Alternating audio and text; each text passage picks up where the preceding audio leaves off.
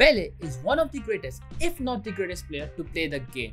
But his ego, according to me, is matched to none. But the one trait I particularly dislike about him is that he compared any young player with few skills under their belt to be the next version of himself. But of all the players he have compared to be the next version of himself, one particular player felt like he could be the one. He had the skill on the pitch to reflect, and he was Brazilian too. His name was Robinho.